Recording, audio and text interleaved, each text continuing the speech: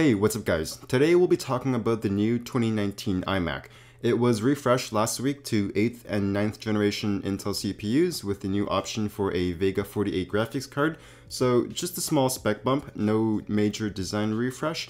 I don't think it really needs an introduction, so I guess we'll just jump right in, starting with the build of this thing.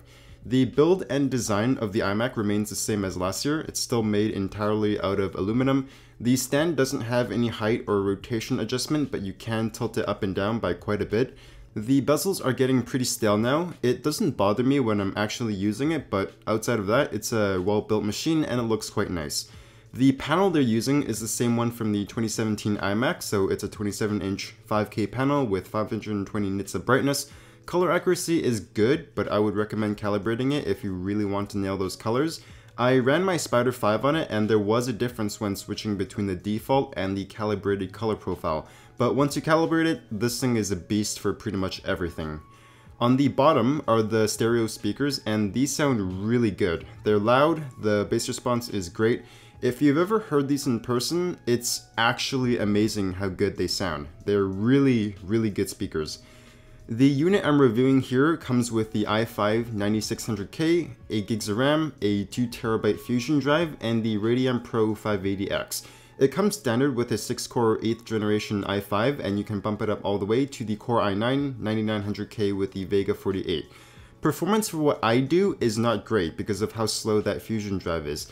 So I edit 4K videos in Final Cut, and my 2016 15-inch MacBook Pro with the Skylake i7, it's a quad-core CPU, that thing performs significantly faster than this machine because the hard drive just can't write those 4K files fast enough. So if you're planning to purchase this machine, I recommend getting the base model with the 256GB SSD for $1,900 and then upgrading the RAM yourself with a cheaper kit off Amazon.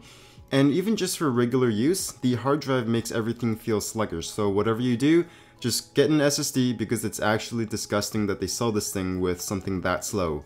The SSD portion of the Fusion drive is okay, 2600 read and 700 write, but it's only a very small portion of the total 2TB.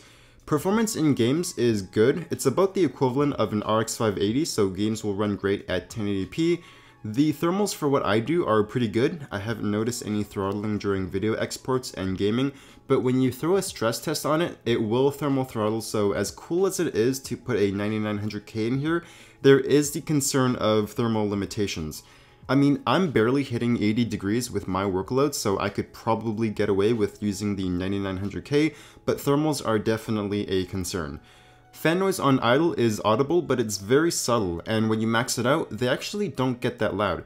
It hits about 42 decibels on max, and I actually wonder why they put such a low speed limit on the fan because they could have squeezed better thermals out of this thing if they let it run a bit faster. On the rear of the machine, you'll find all of your ports, so you get a headphone jack, an SD slot, 4 USB-A's, 2 USB-C ports with 4 lanes of Thunderbolt 3 each, and an Ethernet jack. So onto the conclusion, should you buy this machine? I definitely do not recommend any of the pre-configured options. They all use Fusion drives, which blows my mind, but the sweet spot, I think, is the base model with a 256GB SSD option for $1,900.